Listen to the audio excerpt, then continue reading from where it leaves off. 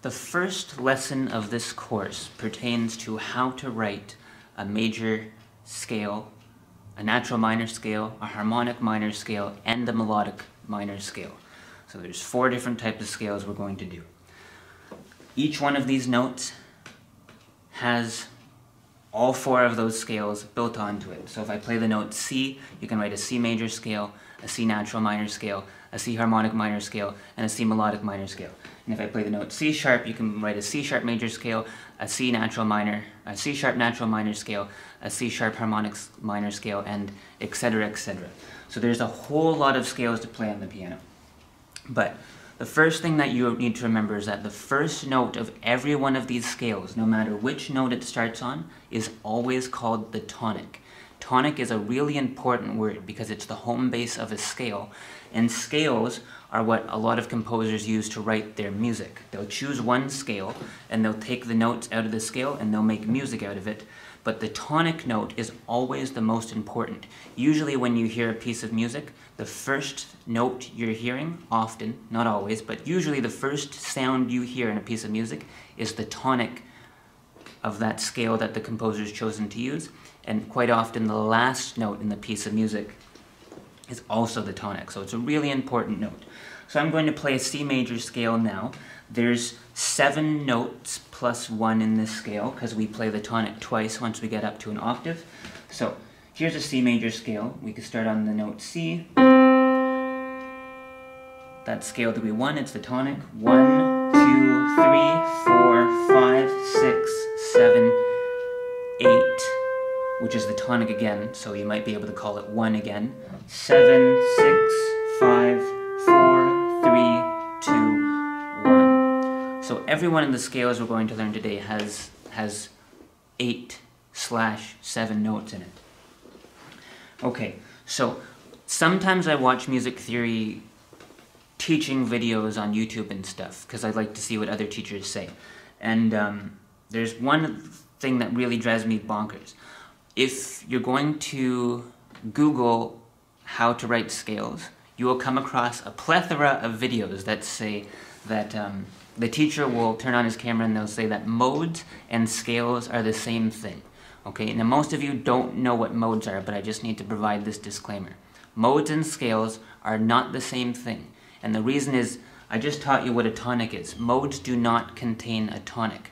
When you write music with a major scale, it's expected that the tonic is the most important note in the key, and it kind of represents home on a long journey.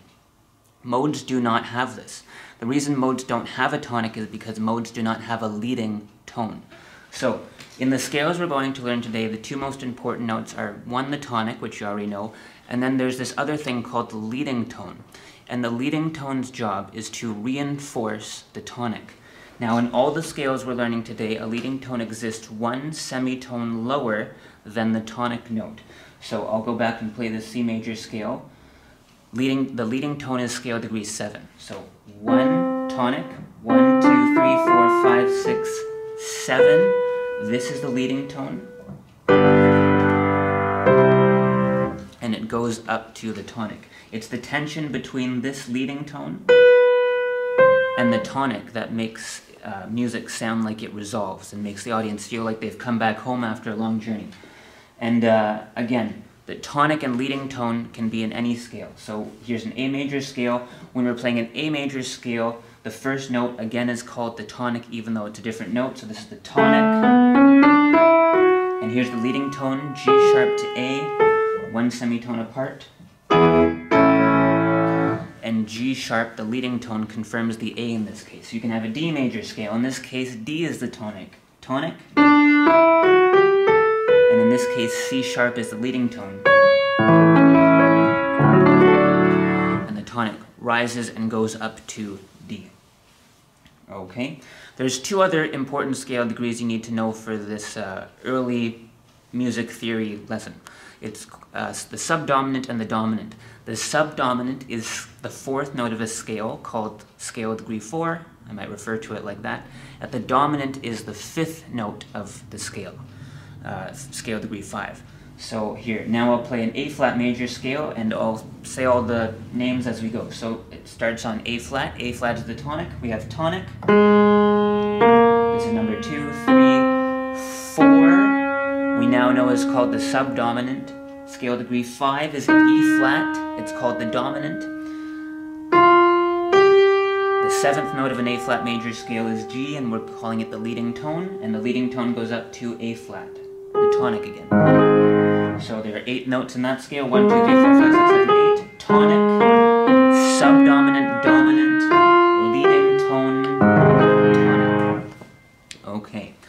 So those are all our important names you need to know for this course. Each one of those, each scale degree has its own name, but for what we're doing right now, you just need to know tonic, subdominant, dominant, and leading tone. Okay, so now you're wondering how you're thinking, stop talking and tell me how to write them so I can do my theory exam. Okay, fine, I'll do that. So here's the steps to writing a major scale. Not minors, we're starting with major scales. So the steps are: write down the key signature, write down the tonic note, write all the other notes in stepwise motion going up to the next tonic, and then if the question asks you to also write the descending version of the scale, then you come back down to the original tonic. Okay? That's with a key signature, and if the question says write a major scale without the key signature, then you just start on the tonic, go up an octave, down an octave, and then remember your key signature and add it into the music itself. Make sure you leave enough space in between your notes so you have room to write the accidentals. So that's easy. So if I was asked to write an E major scale, I would think E major has 4 sharps. I would write my key signature down, then I would write the tonic note of E, which is E, and then I would write up, stepwise motion, up an octave to the note E, and then all the way down if it said ascending and descending. Okay. That's major. The steps for writing a natural minor scale is a little bit more difficult because you don't know what the key signature is just by looking at the tonic. To find out the you have to find out,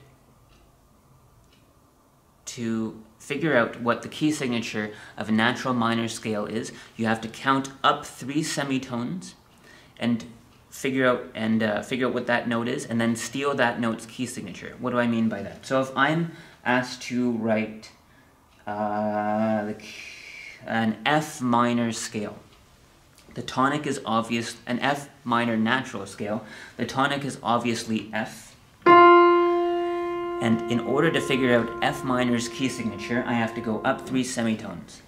F, 1, 2, 3 is an A flat.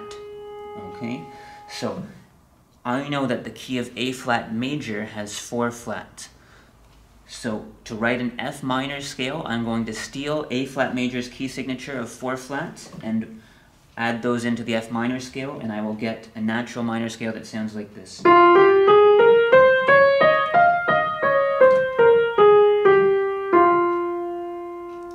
Natural minor scales are interesting because they don't have leading tones. A leading tone exists 1 semitone below the tonic, and as you see here, F to E flat is not a semitone, it's a whole step. It's not a half step, it's a whole step. So this is the only scale we're learning today that doesn't have a leading tone. That's fine. Now let's try F minor harmonic. And the difference between an F minor harmonic scale and an F minor natural scale is that it does have a leading tone. So to create a harmonic minor scale, what you have to do is you have to find scale degree 7 and raise it by 1 semitone. So the 7th note of F minor was that E flat, 1, 2, 3, 4, 5, 6, 7. Now to make it harmonic, we replace this E flat with 1 semitone higher, the E natural. So when we play an F minor scale, instead of playing E flat, we hit E and go up and down. That's F minor harmonic. And lastly is the melodic scale. Let's make an F minor melodic scale. In a melodic scale, when the scale is ascending, you raise scale degree 6 and 7 by 1 semitone. And when the scale degree goes back down the piano, you lower them back to normal. Okay? This is different than harmonic. Don't get this confused. A harmonic scale, you raise the leading tone, you raise scale degree 7 on both sides, up and down. In a melodic minor scale, you go up and raise 6 and 7, and when you come back down, you lower them. Sounds like this. 1, 2, 3, 4, 5, 6, 7 have been raised, tonic. Now they're lowered. So on the way up, we played D and E. And on the way down, we play E flat and D flat.